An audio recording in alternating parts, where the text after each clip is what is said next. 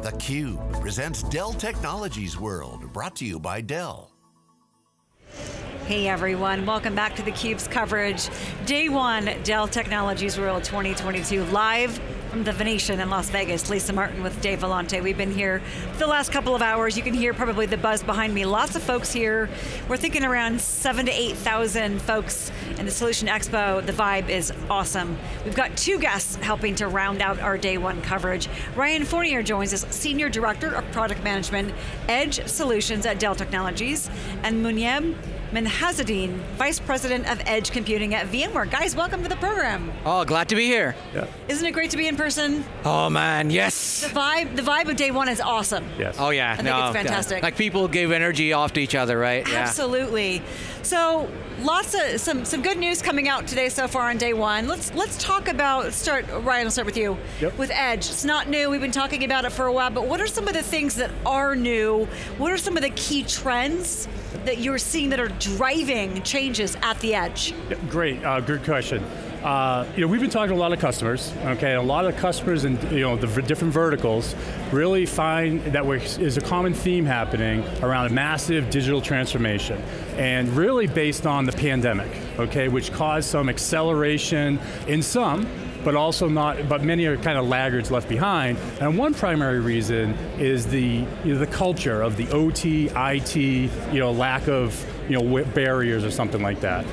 The OT is obviously the business outcomes, okay, focused, where the IT is more enabling the function. And take retail, for example. That's accelerated a significant usage of an in-store, frictionless experience, okay? As well as supply chain, automation, warehousing, logistics, connected inventory, a lot of the new use cases in this new normal post that pandemic. It's really that new retail operating landscape. Consumers, we're so demanding. We want the same experience that we have online, that we have, and we want that in the store, and that's really driving a lot of this out of consumer demand.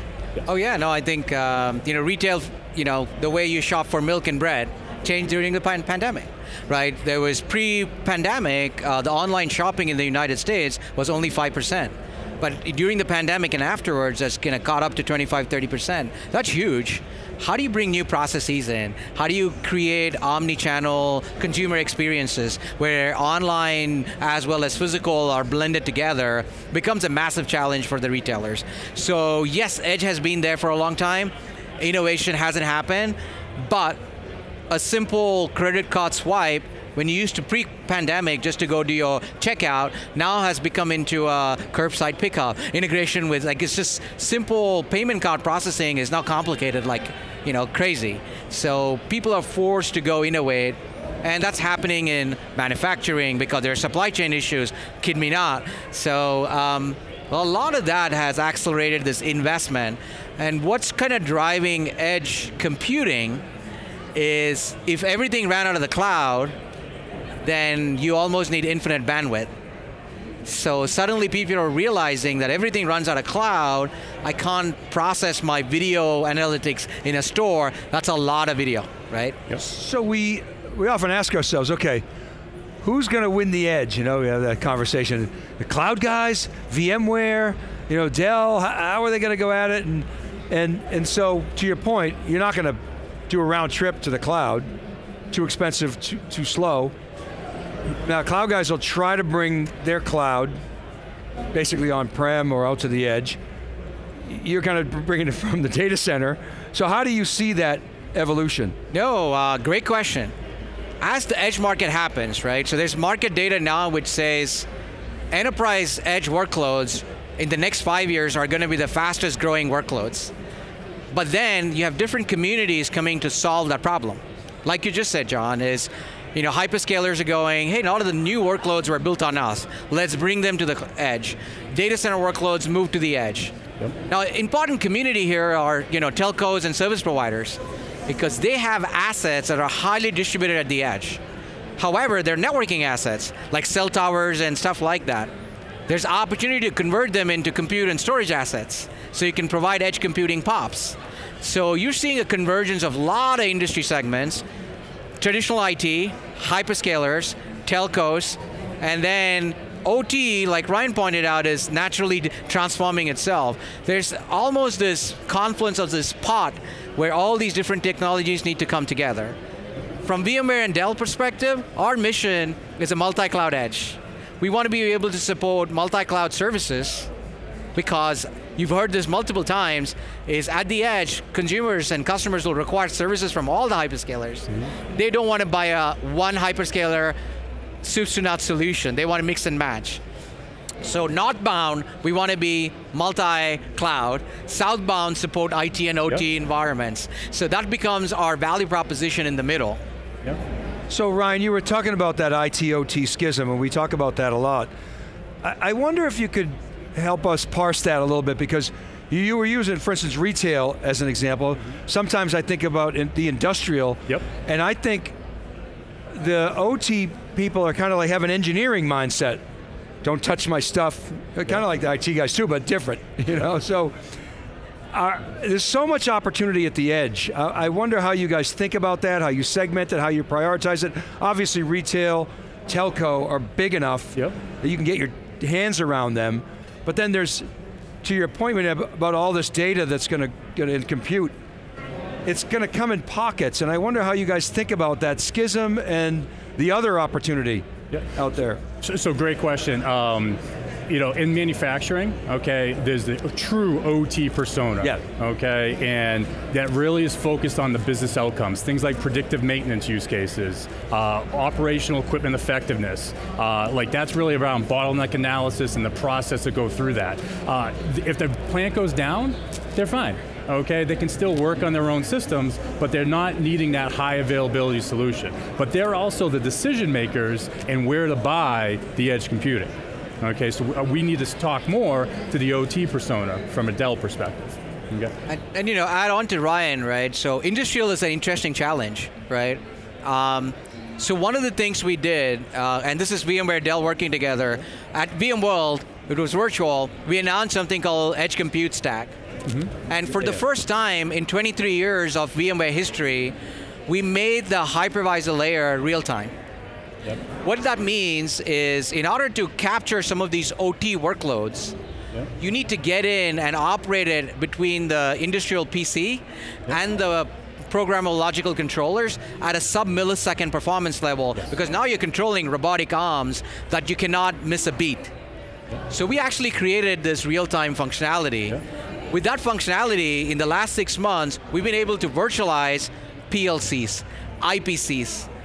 So what I'm getting at is we're opening up an entire white space of operational technology workloads, which was not accessible to our market for the last 20 plus years. Now we're talking. And that allows us, that control plane infrastructure, the edge compute that's purpose built for edge, allows us to pivot and do other solutions like analytics with the adoption of AI analytics with our recent announcement of Deep North. Okay, that provides that in-store video analytics functionality. And then we also partner with PTC based on a manufacturing solution, working with that same edge compute stack. Think of it as that control plane, where, again, like I said, you can pivot off of different solutions. Okay, so we leverage PTC's ThingWorks. So, okay, right. So I wanted to go to that. So real time is really interesting, because much of AI today is modeling done in the cloud. Yes. The real opportunity is real-time inferencing at the edge. Got it. Okay, now, this is why this gets so interesting, and I wonder if Project Monterey fits into this at all. Absolutely does. Because I feel like, so why did Intel win? Intel won, it crushed all the Unix systems out there because it had PC volumes. And the edge volume is going to dwarf anything we've ever seen before. So I feel like there's this new cocktail. You guys described this convergence and this mixture. And it's unknown what's going to happen. That's why Project Monterey is so interesting. Of course, right? Because you're bringing together, kind of hedging a lot of bets and serving a lot of different use cases. Maybe you could talk about where that might fit here. Oh, absolutely. So the Edge Compute Stack is made up of vSphere, Tanzu, which is vSphere's VM container, and Tanzu's our container technology, and vSphere contains Monterey in it. Right, and we've added vSAN for storage at the edge, and connectivity is SD-WAN, because a lot of the times it's far location, so you're not having a large footprint, you have 1 or 2 hosts, it's more wide area network. So the edge compute stack supports real-time, non-real-time workloads, VMs and containers, CPU, GPU.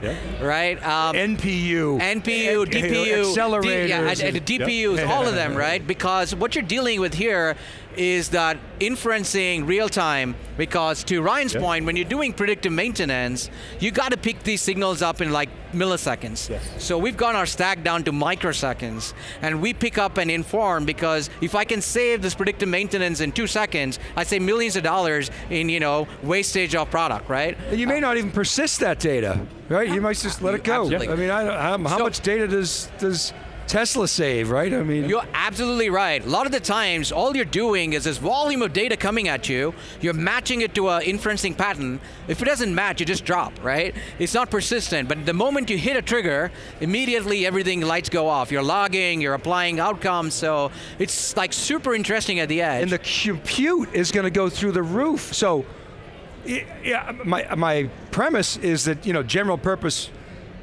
x86 running SAP is not going to be the architecture for the edge. You're absolutely right. It's going to be low cost, low power, super performance, because when you combine the CPU, GPU, NPU, you're going to blow away the performance that we've ever seen on the curves. There's also a new application pattern. I've called out something called edge native applications. We went through this client server architecture era. We built all this, a very clear in architecture. We went through cloud native, where everything was hyperscale in the compute in the cloud. Both of the times we optimize around compute. Yeah. At the edge, we got to optimize around data, because it's not ephemeral compute that you have in hyperscale compute space. You have ephemeral data you got to deal with.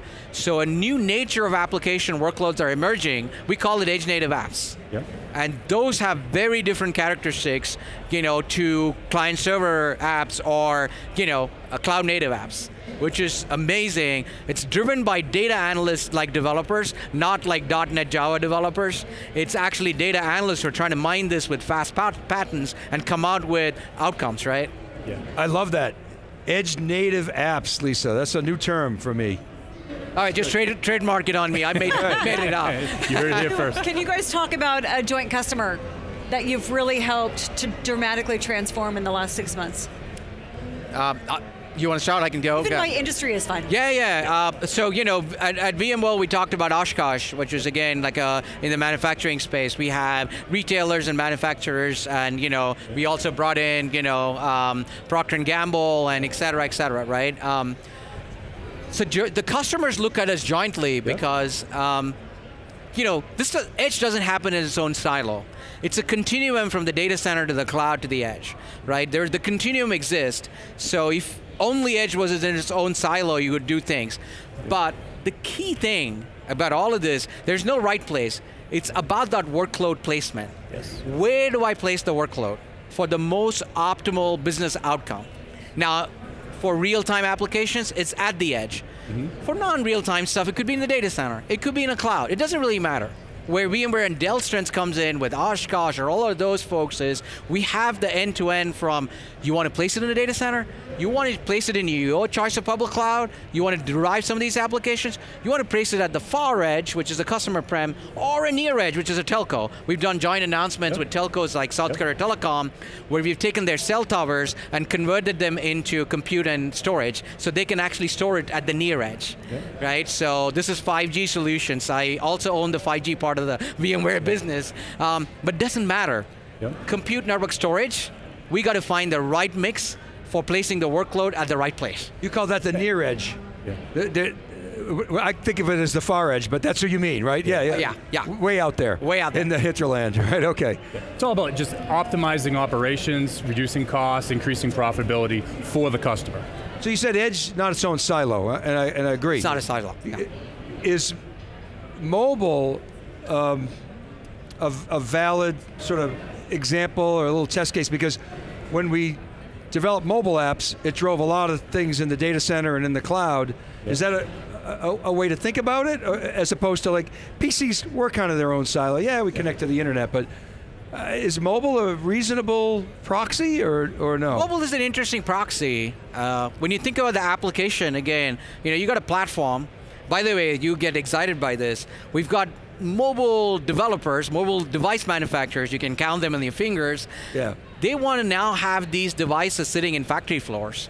Because now these devices are so smart, they have sensors, temperature controls, they can act like these multi-sensory device at the edge. But the app landscape is quite interesting. I think, John, where you were going was, they have a very thin shim app layer that can be pushed from anywhere. The notion of these edge native applications could be virtual machines, could be containers, could be this new thing called web assembly, WASM, which is a new type of technology, very thin shim layer, which is mobile-like app layer. But all of these are combination of how these applications may get expressed. The target platforms could be anywhere from mobile devices to IoT gateways, to IoT devices, to servers, to massive data centers. So what's amazing is this thing can just go everywhere, and our goal is consistent infrastructure, consistent operations across the board. That's where VMware and Dell win together. And I was just talking to a customer today, a major airline manufacturer, about their airport of the future with the mobile device just being frictionless. No one wants to touch anything anymore. You can use your mobile device to do your check-in, and you avoid kiosks. So they're trying to figure out how to get rid of the kiosk. Now you need a kiosk for like checking baggage. You can't get away with that, but at least that frictionless experience, for that airport of the future. But it brings in some other issues. It does, but I like the sound of that. Last question, guys. Where can customers go to learn more information about the joint solutions? So you can go to our public websites, obviously search on Edge. And if you're here at the show, there's hands-on labs, There's a booth over there, a lot of Edge solutions, that we offer. Yeah. No, this is, yes, as Ryan pointed out, our websites have this. We've had a lot of partnership announcements together because, one of the things, as we've expressed, manufacturing, retail, when you get in the use cases, they involve ISVs, right? So they bring the value of, not just having a horizontal AI platform. We like opinionated models of fraud detection. So we're actually working with, ecosystem of partners to make this real. So we may even hear more at VMworld. They enrich the vertical solution, I call it. The ISVs. They enrich our vertical solutions. Right. Oh, VMworld's going to be revolutionary. All right. Can't wait. Guys, thank you so much for joining Dave and me today and talking about what Dell and VMware are doing together and helping retailers, manufacturers really convert the edge to incredible success. We appreciate your time. Thank you very much. Thanks, Lisa. Thanks, Sean, for having us. For Dave Vellante, I'm Lisa Martin. You're watching theCUBE. We're wrapping up day one of our coverage of Dell Technologies World 2022. We'll be back tomorrow. John Fournier and Dave Nicholson join us. We'll see you then.